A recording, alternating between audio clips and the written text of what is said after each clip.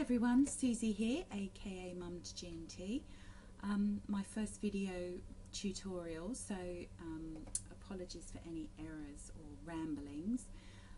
So I just thought I would show you a quick tutorial on masking, and sometimes you got the photo and you want a particular mask but you can't find the mask. You want to expose certain parts of the photo but you just haven't got the right mask. You kind of want to merge a few masks to create one big one and use that, but you don't really want to do that and all gets horribly wrong, so you don't bother. Well, if you're anything like me, you don't.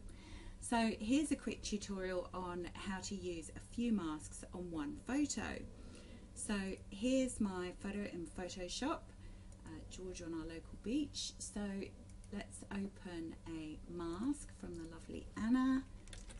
So I'm going to copy that, paste, clip it, shrink it, because everything has to be shrunk with me. There we go, I'll leave that there. Look, this isn't perfect. Just want to show you what I mean.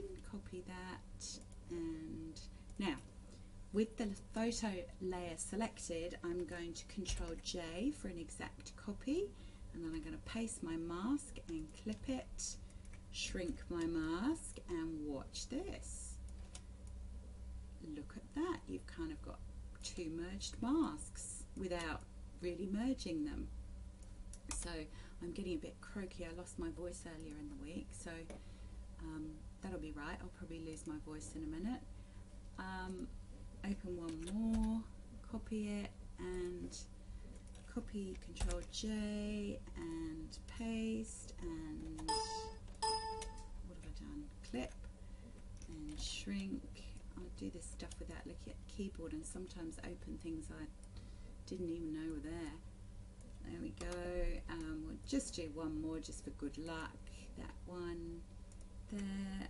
Control A, F3, close, Control J, F4. There's probably an easy way to do all this. I can't be bothered to drag into all these, you know. There we are. So anyway, you get the gist. So you've got 4 photos which I'm going to lock so you can't move them, and these masks that you can kind of move around to expose the bits of the photo that you want to expose, and yeah, and then obviously you can merge them all or whatever you want to do, and voila. So there you go, that was my little tutorial tip by video. I hope you've enjoyed it and that you can use it on your pages.